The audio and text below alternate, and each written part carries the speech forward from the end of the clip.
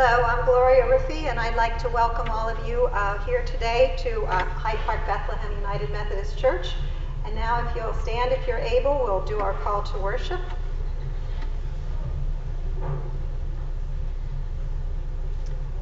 Praise the Lord. Praise God in the sanctuary. Worship God in the mighty firmament.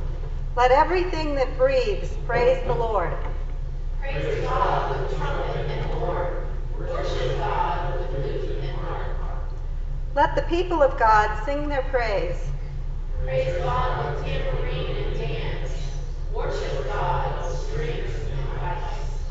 Let the faithful join the strain. Praise God with clashing cymbals. Praise God with beating drums. Praise the Lord. Now if you'll be seated for our opening prayer. Eternal God, who was and is to come, you are the Alpha and Omega, the beginning and end of all things. Come to us now in visions and dreams, that our eyes may see more than they see, and our hearts may love more than they love. Make yourself known to us in this time of worship, for in you we live and move and have our being. Bring your kingdom here on earth, that all may know your glory and find the courage to face each day. We ask this in the name of the one who conquered the grave to bring us eternal life. Amen.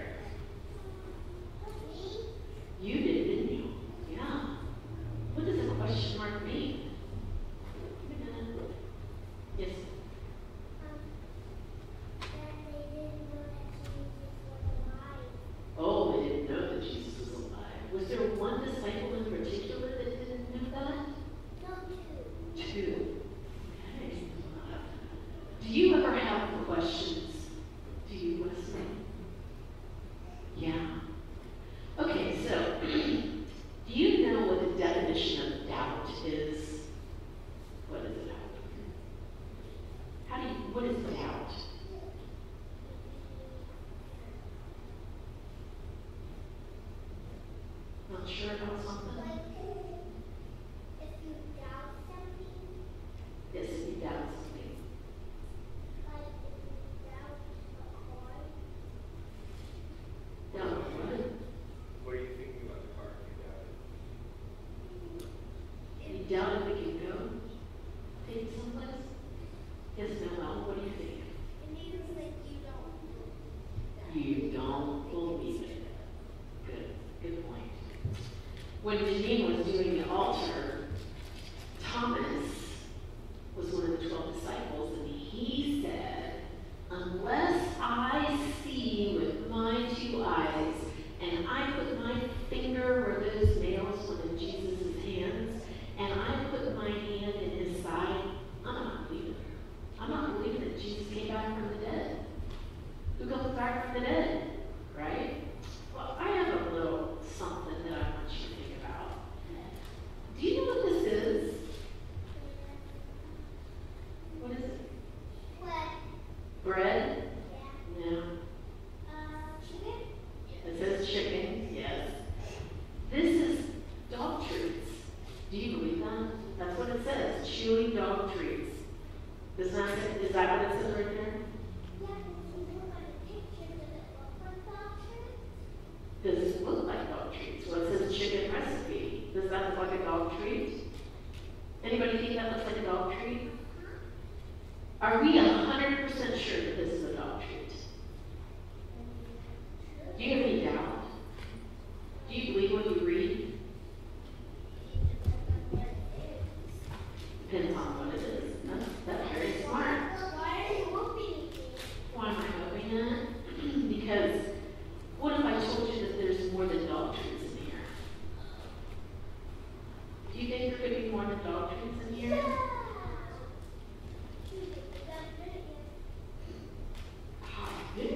I put more in the bag than what it says is in here. Would you like a piece of sugar-free gum? Wait, and if you want to have it just a second. No. These are for people. But if we believe what the bag says, it would only be dog treats for people, right? You don't believe it. Okay. Sometimes we have to have proof, don't we? Yeah. And this is the proof. We have the gum in our hand, right? Right? Okay. So, what do we do to get rid of doubt? What? You have to try, you have to believe, you have to test it, don't you? So let's pray. God, when we have doubts, help us to sort things out so that we can stand on your promises and that without a doubt we know that you are God. Amen. Okay. Our scripture reading comes from the Gospel of John, and it follows up from last week. It's the 20th chapter, beginning with verse 19 through 31.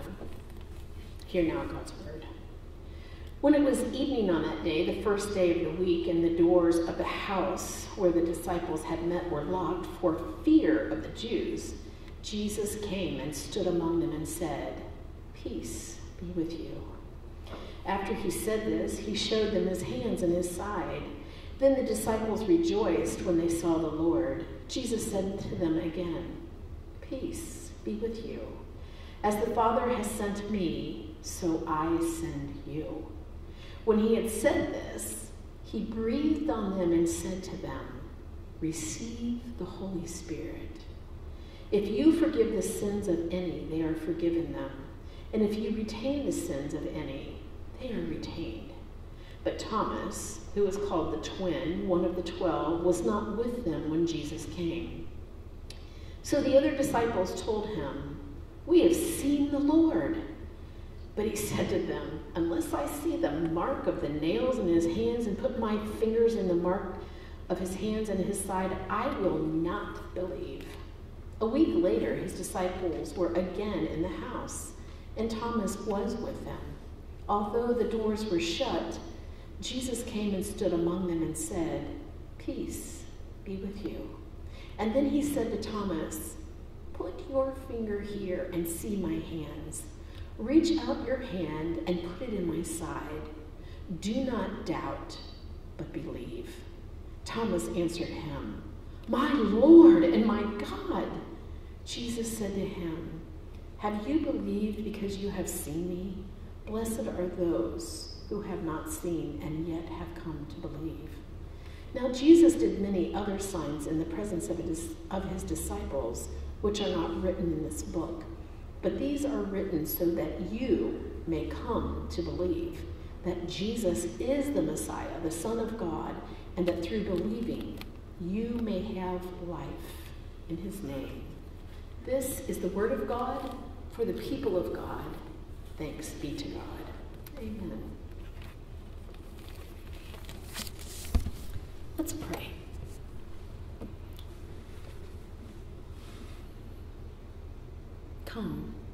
Come, Holy Spirit. Remove any doubts, remove any distractions, and help us to feel your peace as you are present in this place. Amen. Have you ever had doubts? I have. So how do we deal with doubts that creep into our lives? Because they do, don't they? If we take a look at Thomas, we begin to learn a little bit more about Jesus and our doubts. You might think it was easy. It's easier for the disciples. I mean, way back then, what did they have to doubt, right? But they did. So what did it take for the disciples to believe, and what does it take for you and I to believe? What does it take? I think it's safe to say that all of us have doubts at some time or another. But today I want us to tackle doubts, because the first step in doing that is admitting that we often have doubts. In Lee Strobel's book, The Case for Christ, he says that there are 3 kinds of people that are in church. Those that are struggling with doubt right now, those who have no doubts presently, but you will struggle with doubts in the future, and those who will basically never have any doubts because they're brain dead. We fall into one of those 3 categories. Where are you falling in those categories? Jude chapter 1 verse 22 says, "Be merciful to those who doubt." If you find yourself in a place where you are doubting, you're doubting Methodism, you're doubting the denomination, you're doubting the leadership, you're doubting if Jesus can pull us out, if you are whatever you're doubting, I don't know what your doubts are, but you might be doubting. We all doubt. You might be doubting God yourself and your circumstances. But no matter what you and I are dealing with, we're not alone. And friends, we're in a safe place. James Dobson tells us of a story of a lady who was watching a caterpillar turn into a chrysalis. The chrysalis was in a cocoon, and it was time for the butterfly to emerge.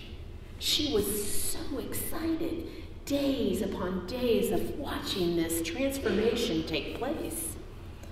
So she watched as the tiny butterfly struggled. And before long, she thought, I'm just going to help it a little bit. So she got a very sharp knife, and she cut along the edge of the cocoon. The butterfly emerged, and it flew around for just a few seconds, and then it was stuck there. It didn't fly anymore. And eventually it died. The lady discovered too late that in the struggle to get out of the cocoon is what makes the butterfly's wings strong enough for it to fly. So you see, struggles have purpose in not only a butterfly's life, but struggles and doubt have purpose in our life too. I have a feeling that God uses doubt in many of our lives just like that cocoon. He forces us to struggle with the realities of our faith or our circumstances, not because he wants us to fail, but because he wants us to get stronger, and he wants us to fly. So let's look at our scripture text this morning. In verses 24 and 25, it says, "Now Thomas, one of the 12, was not with the disciples when Jesus came. So the other disciples told him, 'We have seen the Lord.' But he said to them, 'Unless I see the nail marks in his hands, and I put my fingers where the nails were, and my hand in his side, I will not believe.'" Thomas was there. He was there when Jesus raised Lazarus from the dead. He was there when Jesus healed. He was there to see the miracles. There's no question. Thomas doubted that Jesus was alive. He wanted physical proof. He wanted to be sure without a doubt. But what if we put ourselves in Thomas's situation just for a few minutes? He was one of the 12 disciples. He had followed Jesus for 3 years. He was close to Jesus. He knew Jesus.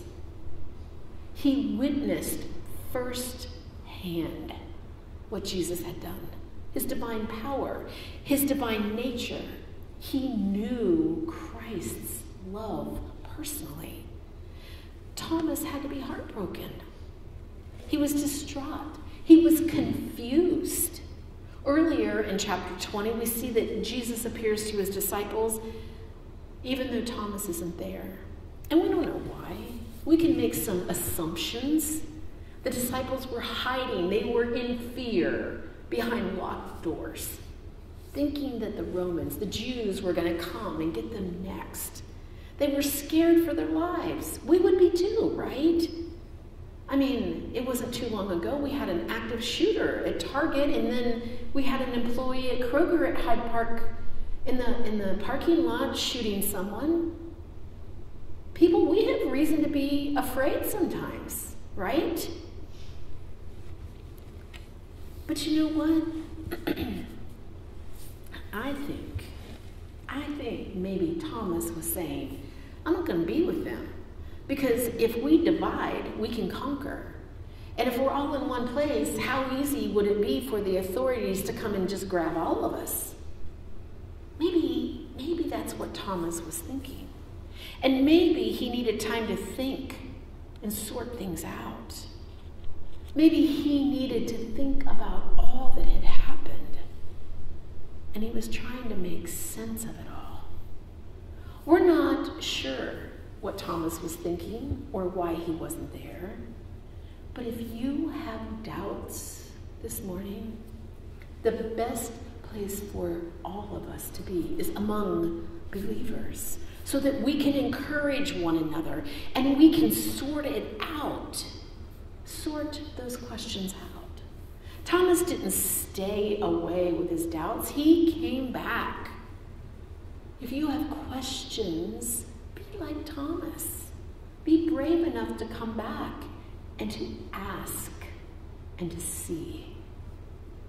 Thomas came back to the group because he wanted answers. What answers are you looking for? I believe God can use our doubts to drive us to search for him. 2 Christian authors that I enjoy reading were former doubters. As a matter of fact, one was an atheist, and who, because of their doubts, set out to prove that Christianity was false. Lee Strobel and Josh McDowell both decided to search for the truth, and guess what they found? They found that their doubts were unfounded. They found Jesus Christ as their personal Savior. And now they are defenders of the faith. This morning, if you're struggling with your faith, I encourage you to make a choice to use those doubts to search for truth. Dig into God's word. Ask God to reveal himself to you in a way that will strengthen you and encourage you and put the right people in front of you, right? Get into fellowship with other people who can help you sort out the answers. God uses relationships to help us with our doubts. We can use common experiences in all the ways that God has shown up and moved and worked in our lives. Doubt is not a sin. Did you know that? I want to say that loud. Doubt is not a sin. But it can take us away from God. The question is, what are we doing about our doubts? Thomas wasn't kicked out because of his doubts. He chose to come back.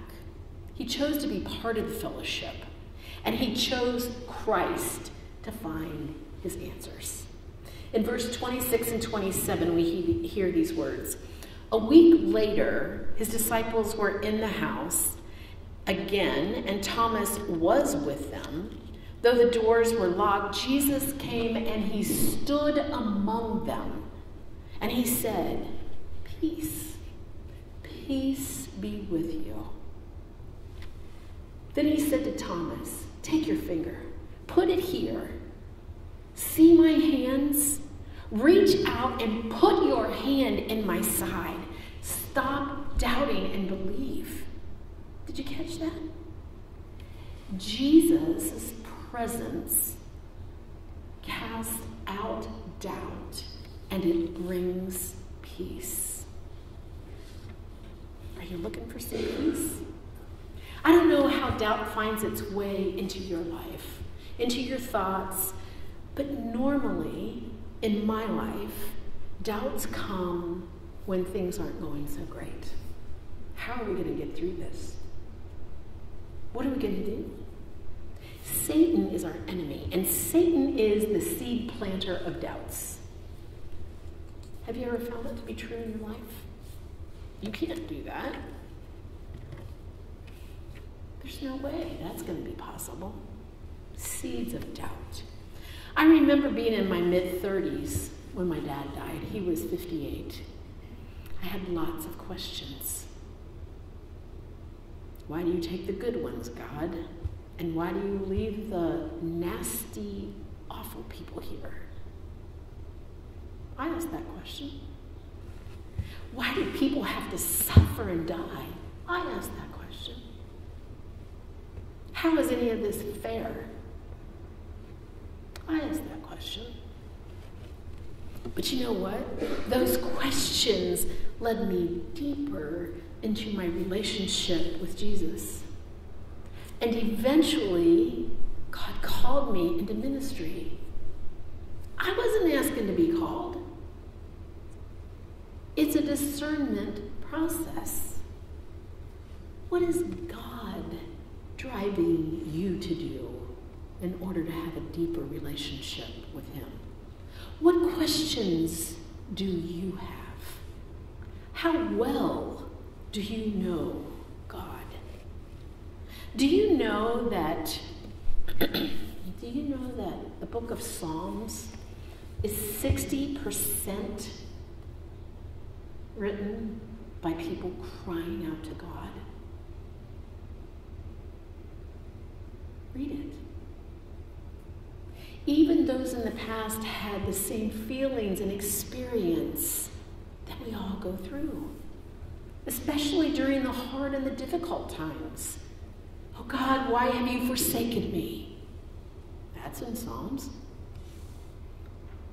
Where does my strength come from? My help comes from the Lord, Psalm 121. You know why I know those Psalms by heart? Because I've cried out the same way the psalmist has. How am I going to get through this? This is too much.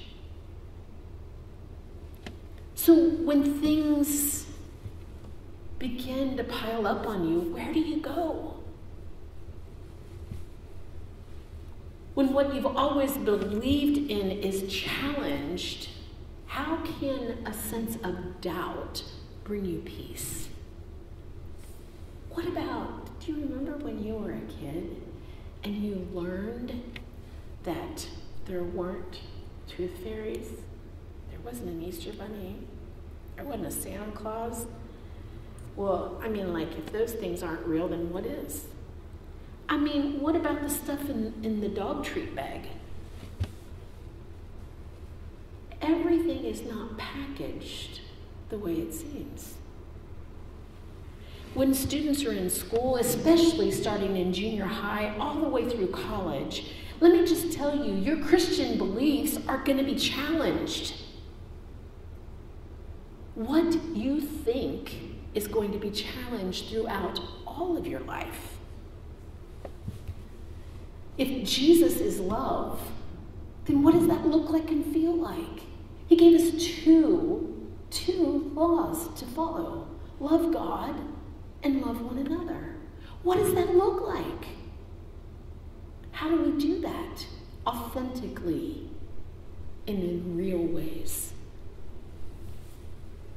We need to understand that having doubts is natural. But the real question is, what are you going to do about those doubts? Are you just going to shut your Bible and put it on a shelf and dust that thing off? Or are you going to open it up and are you going to dig and are you going to look?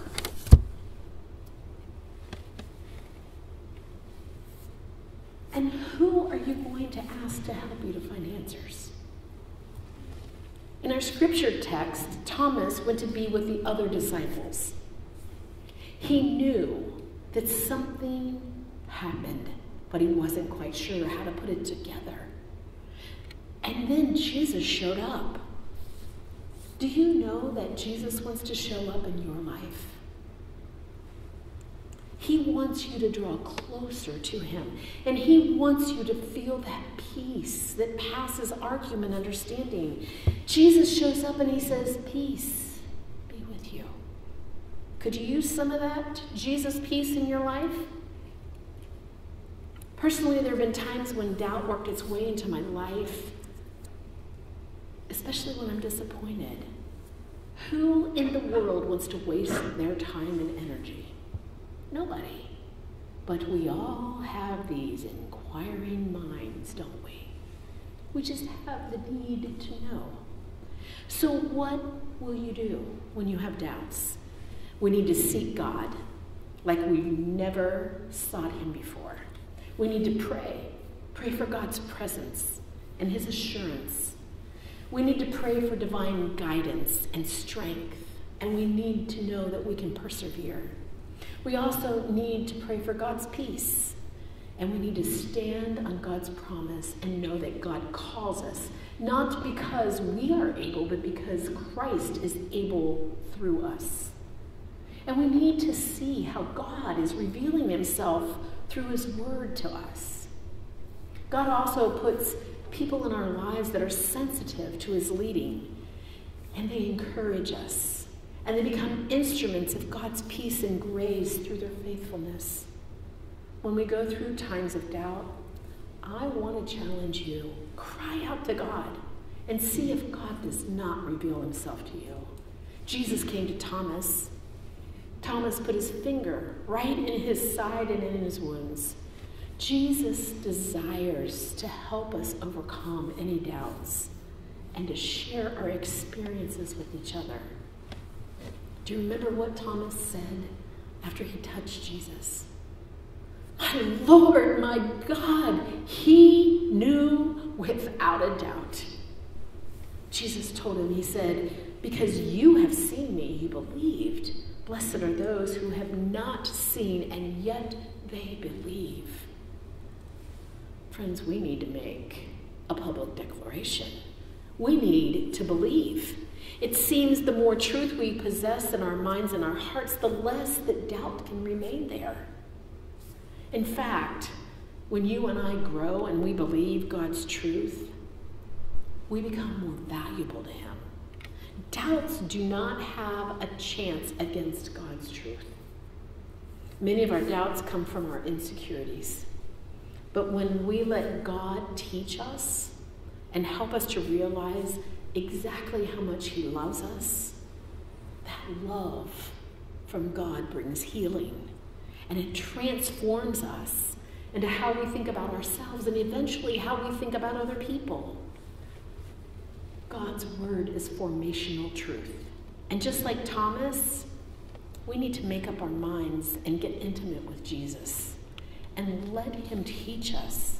Thomas declared that he had experienced Jesus. And then what did he do? He didn't keep it to himself. He traveled to India and he spread the good news.